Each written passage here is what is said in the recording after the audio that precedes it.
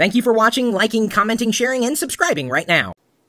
All docs go to heaven, and in some cases, they go to the cloud to be printed. I love Google Docs. You can see I have it pulled up here on my iPad, and it works quite well. In fact, now they've enabled editing on devices like the iPad or the iPhone. And now, in conjunction with Google Cloud Print, which I have running here on a dev build of the Google Chrome browser, which happens to be my default browser, specifically on Windows, now you can enable the Google Cloud Print feature. That is a mouthful.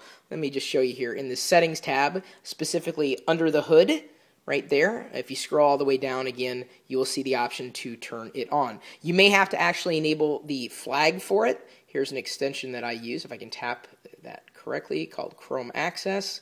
Gives me easy access to the flags option, or about : flags, and you can enable different features. It may actually have been something that I enabled here. Once you have that enabled, you will be able to register your printers on your home network or whatever network you have with the Google Cloud Print beta service. It is completely free, and I gotta tell you, in running it for the first time today, I was extremely impressed. So let me go ahead and pull up a doc here. Let's see what do I have. Oh, the 50 screencast tips, and this was something that was co-authored with Matthew Sabia. He actually wrote a majority of it. Available right now on gnometomes.com, G-N-O-M-E-T-O-M-E-S.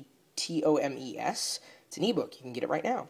So let's see here. I selected the drop-down menu. Now I'm going to select print. Give it a couple seconds here, and there are some of the printers that I have registered. Not all the printers, but these are the ones that are specifically online. I'm going to print to this particular printer, which I've reviewed before.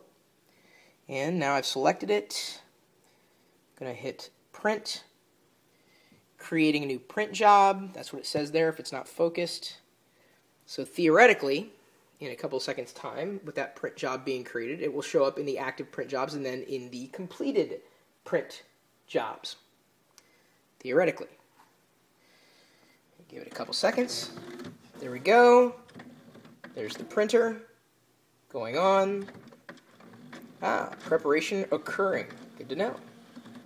So I'll give this a few seconds time. Could not believe how easy this was.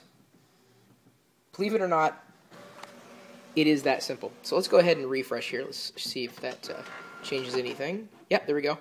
The active print jobs, the screen task tips saying it's in progress. I actually had to refresh the page. And now it is printing, assuming that I have ink, which I may not have. Either way, that's how it works, and I thought it would be fun to record this video, if only to say that you can do this now. You do need a Windows PC, one of the later builds of Google Chrome, which is now, as I said before, my default web browser. I use it on Mac OS X and Windows as well. I keep everything synchronized. Google makes it really, really, really easy, and I gotta tell you, this Google Cloud Print is awesome. Best implementation of network printing I have ever seen in my entire life. Oh, there we go. I guess I do have a little bit of ink. Yay! Okay, here's a bonus. Can anybody name that gadget? I reviewed it a long time ago. Can anybody name that gadget? Well, you probably can because it's got the name right on the front of it. Actually, I think I've reviewed just about everything I have on this desk. Okay, that's all I have to say. You can Google me. Just open up a Google Chrome tab here and go to Google and type in CHRIS.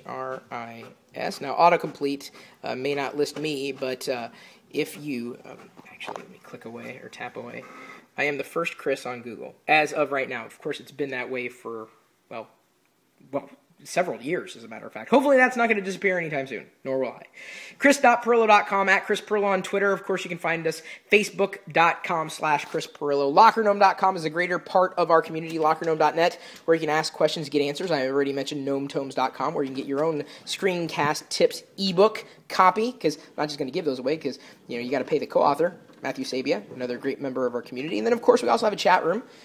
We are geeking out. You can pull up the live video feed 24 hours a day, 7 days a week, whether you happen to be on a desktop, and that's live.pirillo.com, or you happen to be on something like an iPhone or an iPad, in which case you can use this. And this is specifically found at pocket.pirillo.com. We'll see you later.